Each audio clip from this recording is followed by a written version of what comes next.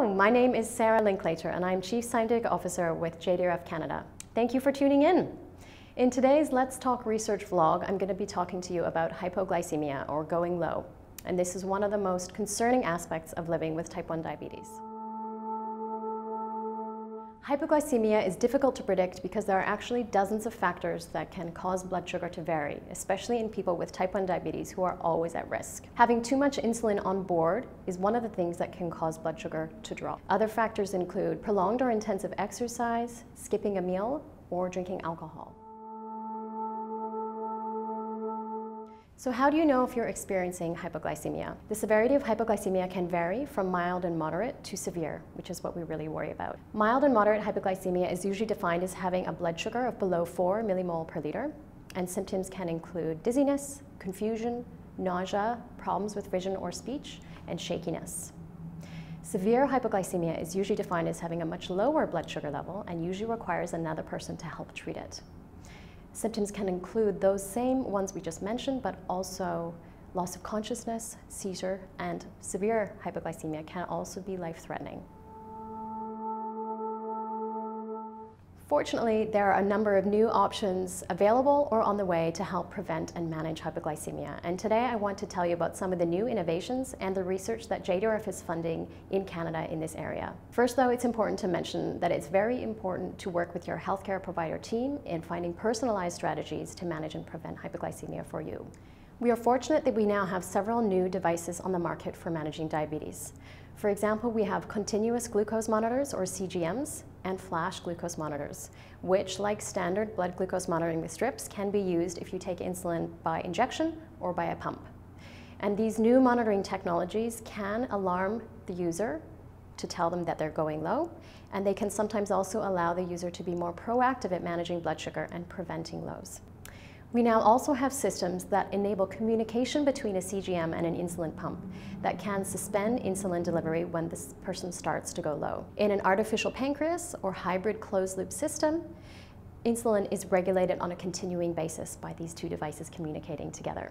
A lot of these technological innovations have been really advanced by the work of JDRF, and it's very exciting to see many of these devices coming to market more and more each year. However, we recognize that not everybody can afford or has access to these new technologies, and that is something that JDRF is trying very hard to change through advocacy.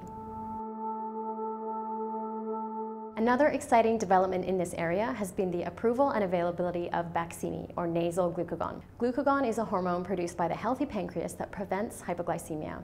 Rescue therapy for hypoglycemia in somebody with type 1 diabetes usually involves mixing powdered glucagon into solution and delivering it with a syringe. So this new product is a real improvement on that because it involves a single puff of glucagon in the nose, whether the person is conscious or unconscious. And this new drug is really a Canadian success story. It was discovered and developed right here in Canada, which is amazing. As with injectable glucagon, Baqsimi is not right for everybody, so be sure to discuss with your healthcare team or pharmacist if Baqsimi is right for you.